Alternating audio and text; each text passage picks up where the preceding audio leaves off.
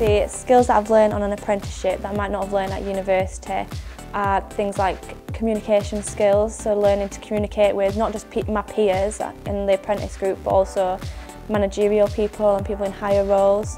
Like you don't kind of get that at university.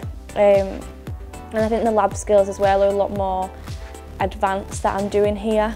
And it's quite a niche role that I'm working as, whereas I think university would have taken me a while to gain the experience that I've gained in like a couple of years here. The pathways to the future that an apprenticeship is going to give me is I'm still able to go on and get a degree. So at the minute I'm in an enhancement phase where I'm working on my core skills in my job role and getting to the point where I'm proficient in everything. I can work independently and I'm a valued member of the team. And then within a year or so, hopefully I'll be moving on to a degree level apprenticeship and continuing my education.